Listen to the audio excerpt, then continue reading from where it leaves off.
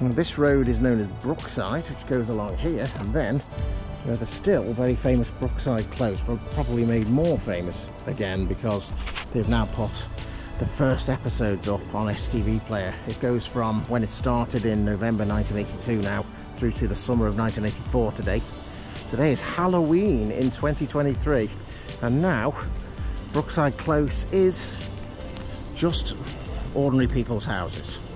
And so you're kind of aware of that every time you film. So let's just have a little tour of the close on this GoPro here. So starting with numbers 1 to 4, you will have always seen these houses, but they were never used for characters. They were always used for production staff. There was a canteen, the editing of the show went on in these houses. So basically, the houses that you saw occupied in the show went from number 5 to number 10. And to work that out, I think number 5 has this van parked in it now, and I can give a sort of running sort of commentary on roughly the history of who was in it. So starting with your classics that are now available on STV Player, this is the detached home of the original Grant's family, with the dad being played by Ricky Tomlinson. He wasn't shirking work like he was in the royal family as Jim Royal. It was kind of an opposite version of his character, but very working class. And as we went into the 90s, this became the main home eventually of Mick Johnson and his family. And then after that, so Sinbad lived there. The last family to be in this house was the Gordons in 2002, where the dad was trying to give up smoking and all that sort of thing, if you remember that.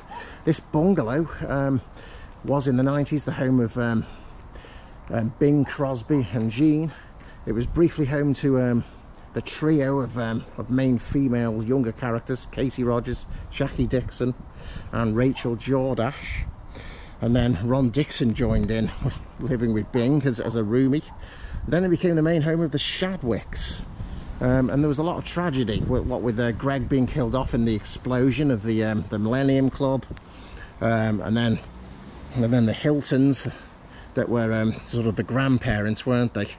And it was actually burnt down in 2002 and had to be rebuilt. So they would have literally done that, actually destroyed it and rebuilt it. So this is probably one of the newest ones in a sense, because it was rebuilt a lot in 2002 to 2003. And originally, the oh so famous crotchety old neighbour Harry Cross was in here as well during the 80s. And Alan Partridge was the first to occupy it, number 6. So these two are detached, number 5 and 6. Same with number 7. This was the mainstay of the Farnhams family, and I should have written down who was here in the 80s. I think that was that middle-class family, the Collins, might have been here. I'm not sure, because they got a detached place. They'd moved from the Wirral, as you can see there. You can see them on STV Player right now. The Farnhams, first his first wife Patricia, then Susanna. He got back together with Susanna again. That took this house all the way through the 90s. Then after that, it actually swapped around. Where Ron Dixon was in that one, he actually moved in towards the end run of the show, in 2002 or so, I think it was. They swapped over. This one, number 8, which is still detached, was really the main house of the Dixons, because it was throughout most of the 90s. Then you had the O'Leary family, you had the Irish Musgroves, if you remember that, and then the Dixons moved back. Ron actually had a flat above a shop in Brookside Parade, mid-90s or so, or sort of 97, that sort of thing. He moved back in around the millennium and then swapped around. So yeah, they got detached houses, which was good for working class people, especially these days. It really is something that hardly anyone can seem to be able to afford. And this was a new build estate, the only soap at the time to actually feature real houses. And how they actually did it is that you didn't see some of the walls because it was filled with cables and camera equipment. So it's kind of similar how they would do the Coronation Street houses. So these two were the only semi-detached houses on the close. This is number 9, was where Heather and Roger Huntington, if you watch the originals from STV Player, were. And then you had Terry Sullivan, the Harrisons, going a bit further into 1990. You had Eddie Banks and Rosie Banks and the Banks family. That one of the main stories I remember was Rosie's gambling addiction, losing their lottery winnings, the feud with David Crosby over there in the bungalow when because they didn't put the money in for the ticket, and it was supposed to be a shared syndicate, and Eddie just remained stubborn. That storyline. Then there was a really famous storyline when the Simpsons, when they eventually moved out because the house was repossessed, and the Simpsons family, as Ron joked, oh, who's Bart? Are you Homer? Are you Bart? Moved in, and you got one of the most famous controversial storylines that Brookside ever did in number 9. You got the incest storyline between the brother and sister in the Simpsons family that tore that family apart. And after them, living next to the Dixons, it became home to Lindsay Corkill for a very short period in '99 after she bought it off the Simpsons. But then from 2000 until the cancellation of the show in 2003, it was the home to the Murrays, and there was another really big storyline here in 9 Brookside Close, which is the one you see to the right, which is Anthony, the young son Anthony, getting bullied, as he did get bullied by a girl, and he sort of accidentally murdered her, and that's what happened. So I'm just sort of pointing away a little bit towards here while someone comes out of number 10 that isn't Jimmy Corkill. So that was a huge storyline in the history of 9 Brookside Close. There was also a teenage pregnancy storyline as well. I'm actually up to watching 2002 in my run of watching the show. So you'll notice here there used to be a phone box that is gone, and also you can kind of see in the panels of this fence here that it isn't even. There's one in the centre of it, and that one is where the path to Brookside Parade was. Only, as any Brookside fan's gonna know, it doesn't actually, or never did actually, lead to the Brookside Parade of shops and a petrol station and a nightclub through there, because that was in a separate studio. I think it's somewhere near Allerton, sort of 5 or 6 miles away in that direction is where it was. So that was not there, and so it was simply a path that leads to nowhere. Now, of course, with the houses, with all this now being turned into an ordinary close, it has been completely sealed off. But that middle panel there is a kind of legacy of it, as you can see, because you can actually see that if they built the fence normally, they wouldn't have that short little bit there, would they? They just wouldn't. So getting on to the last house of the actual close, which is another very famous part of it, is 10 Brookside Close, which is, I think most people are going to remember it as the home to the Corkills. But you had the Taylors originally, Petra Taylor, quite a tragic storyline as well, where her husband died in his sleep or something. The Jacksons following that, which were her relatives. Terry, who is somebody now who's left, after he left the show, he actually got done for being the getaway driver in some sort of, I think it was a murder situation or something. So Terry Sullivan and Michelle Jones, that's his girlfriend, came to live there. That's going to come up shortly-ish on STV Player's run of episodes. They're now up just over episode 200 to date on Halloween 2023. The Corkills then moved in 1985 with Billy Corkill, and that famous scene of where he was going mad with his struggles with unemployment, and he drove all around these grass gardens here, came from him in this house here. So that was the original Corkill lineup, if you like, Bill and Tracy and all that. And then before the Corkills got it back again, after they left in 1993, it was the home of the Jordashes. They were put there as part of the witness protection program, but her abusive husband, Trevor Jordash, tracked down Mandy, and she sort of accepted him back, and they had an abusive relationship, and she resorted to, as you know, her and her daughter stabbing him, and for over a year the body remained hidden in the back garden of this. And so it's probably the most famous storyline actually that I've mentioned in all of it, is that. So that happened between 1993 and 1995. She got together with Sinbad, and Sinbad was in on it, and they tried to escape to Ireland, if you remember that, and then the body was discovered. So after the Jordashes left, and Rachel Jordash became the main character that really stayed a long time in the soap through the rest of the 90s into the millennium and early noughties after that.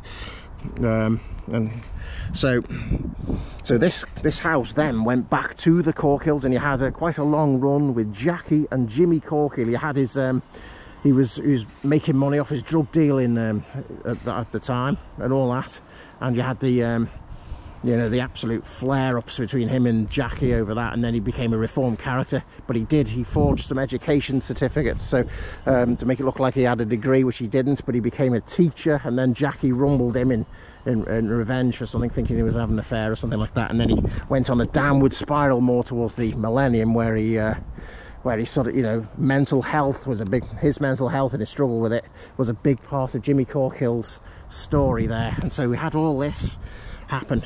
By the end of sort of the millennium and the noughties and all that sort of thing, it was Jackie Corkill had left, and it was where Tin Ed lived, and Emily and some of the Shadwick family were all roomies in this house.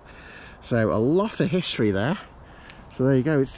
I can't really describe it on video, but when you come to this place, you don't really feel like you're in Brookside Close as much as you see it on TV. I don't know, it sort of feels a bit smaller, and the atmosphere is different. It's like it has gone back to being an ordinary close again. So geographically, if you want to find it, I can describe it. You come through West Derby, and then you go down sort of Mill Lane, Daysbrook Lane, and you come down a road that sort of leads past quite a wooded area, and off it is a road called Brookside. It's actually called that. And then Brookside, which leads from here, it leads into Brookside Close, and the postcode is L12 0BA, which is quite fitting. So there you go. That's a sort of GoPro tour of Brookside Close, and just a little bit of the history as well. Twice houses here have been on fire, so they've got this bungalow has been destroyed. Bev deliberately set fire to the Dixon's house, so for realism they actually did partly gut these places as well, and to make them into ordinary houses again, they had to reconstruct walls that had been, you know, where camera equipment was. But not only that, after the series was cancelled, Brookside closed in 2003. This fell into sort of disrepair throughout most of the noughties. Sort of, you know, grass was growing up and it was all overgrown. But at some point, and I think it was during the 10s, they redeveloped it and sold everywhere, all of these just as ordinary houses. And it means that really the show couldn't come back in the same form. Somewhere else would have to be built if there was ever to be any hope of an actual return of something resembling what Brookside was, because of that. So there you go. So let's just have one last look around on GoPro.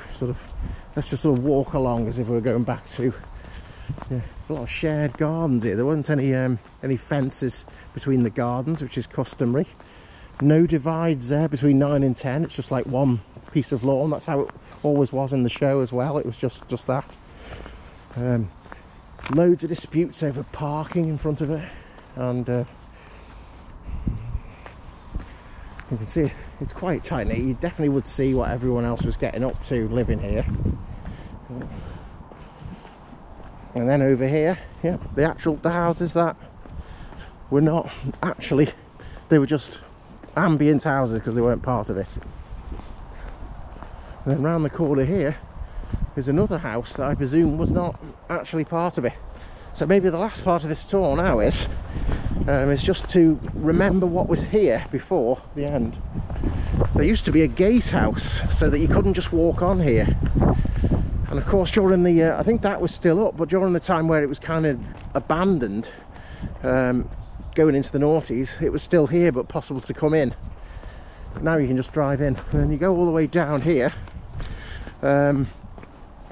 You could get this far in the 90s when it was being made. What did happen apparently is that Phil Redmond still used parts of it and some of those houses for stuff to do with Hollyoaks, and a couple of things were filmed. And this house I don't think was ever used, so it might have, maybe this was an ordinary house the whole time. And just quickly, if we go try to run, I think that's pretty obvious it's Halloween.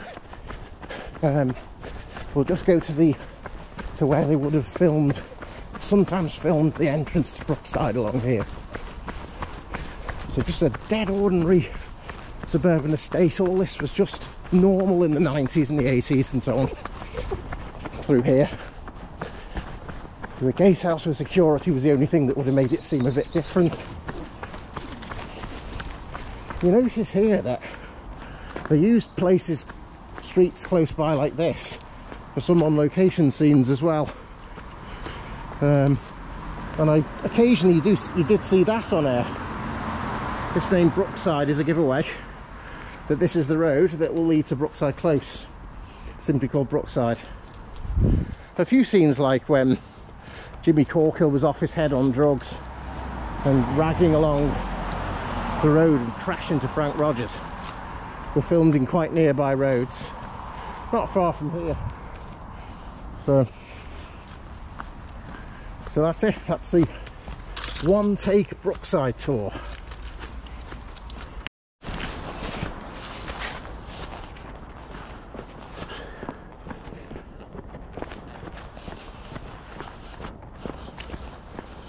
Yeah, what I did leave off was that you can actually see the remnants of the gatehouse still in 2023. So as we come along here, there's something you wouldn't see in an ordinary suburban estate, is that. So you'd have been stopped here by security. Well, I guess people just broke through when it was still up after the show had finished at times. And then if you'd have got through, this is how far you would have had to have come down to get into the actual Brookside Close. So I'll sort of do it. So that's still not on Brookside Close, this house here. Then you sort of come round. Now you're sort of there. People used to rag in and out of this close, didn't they? Definitely wouldn't have respected a 20 miles an hour limit in 2023 if that had been brought in. So when you get here, this is really where the TV show starts. Probably from... So I'm not sure what the status of this house was then in that case, because it would have been basically on the set, but you never saw anything filmed in there. It was always these houses. We just sweep where it actually was. It was that, and then through to, well, get it to the right, that. So, shows you some production. Couple more things to say is that you can see from early scenes in the 80s that through here was just an open field, but now it's quite close to other suburban houses. So it was like this area was being developed for new housing estates, just as Brookside Close itself was a representation of the sort of new housing that was being built in the 1980s, with people moving in gradually. And that's what Phil Redmond actually wanted. He wanted to have a few of the houses unoccupied as the show began, and then show new characters gradually arriving, because that was how these sorts of new build estates tended to get populated. And as it's on TV, it probably became far more of a community than it does in real life, where most people keep themselves to themselves and know their next door neighbours as sort of acquaintances. There's only one house that's really joined on, and it's that one. The rest could have actually been a lot more private than they really were as a result